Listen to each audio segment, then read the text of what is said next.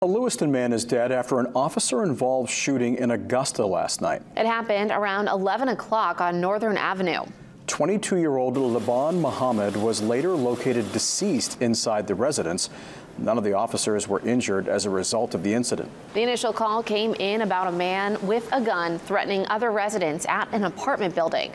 Augusta's police chief says the man shot at the uniformed officers, and 3 Augusta officers and 1 Capitol police officer returned fire. Our media partner WMTW spoke with a neighbor who witnessed it all from his bedroom window.